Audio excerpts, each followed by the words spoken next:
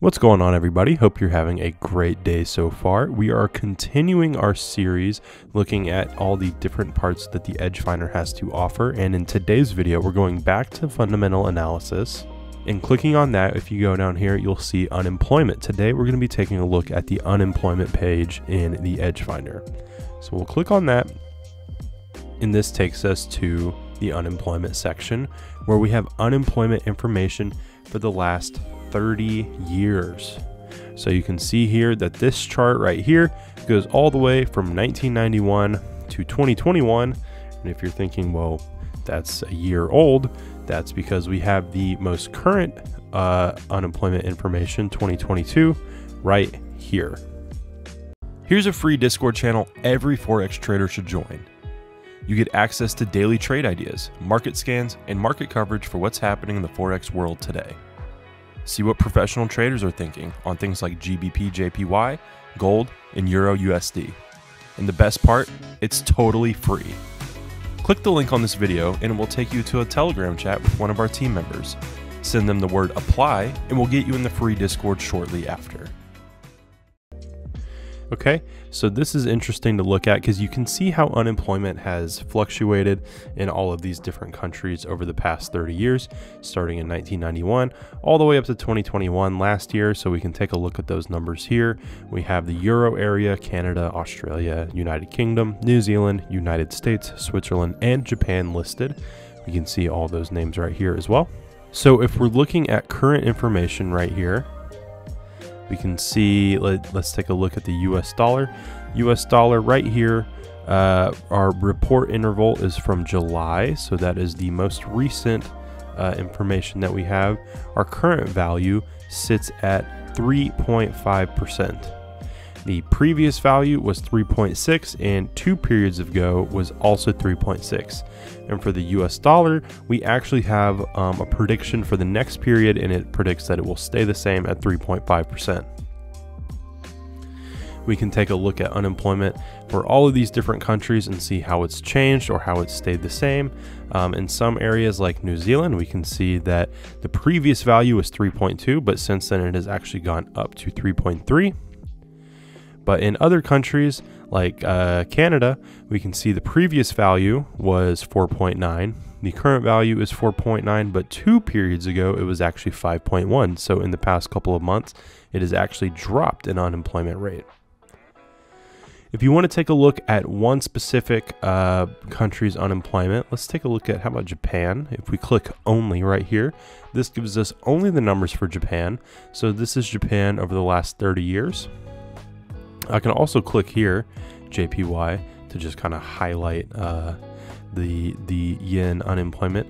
But also down here, similar to the interest rate section, this shows the red line is the average out of all of these years, and the blue line is where it ended up year to year. So we can see that average trend line as well as the blue line where it actually ended up. So we can see last year, Japan finished with a 2.8% unemployment rate. But on average throughout the year, it was actually just a little bit lower than that. That's what that red line is. So click here to bring all those countries back in. Let's look at United States just because. So here we go. United States unemployment information. Red line is the moving average, and the blue line is where it actually ended up. Okay, so that was a look at the unemployment page. I'm going to show you where you can find unemployment error. We can also move this little sliding bar here to update this information. Say you really just wanted to look at like maybe the past, I don't know, 3 years.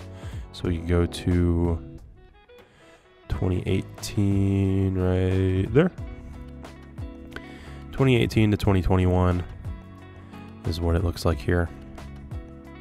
Not quite as much movement.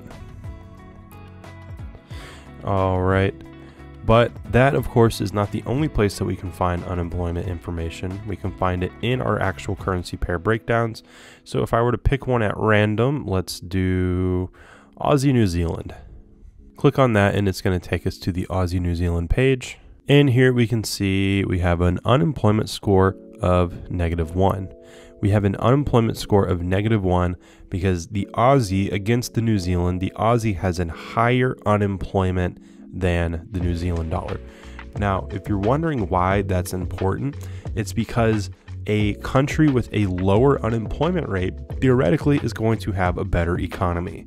So countries with better economies with lower unemployment rate, their currency value tends to trend upwards, right?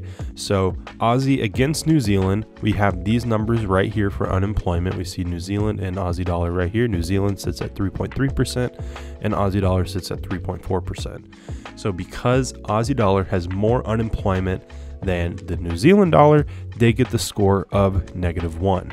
The -1 or +1 is just this first currency pair, whether or not they are higher or lower in unemployment. Let's see if we can find a pair with a +1 unemployment. What if we looked at GBP CHF? That one is negative as well. I'll try a couple more really quick. Let's see, Euro CHF, negative as well. Here we go. Swiss franc and Japanese yen.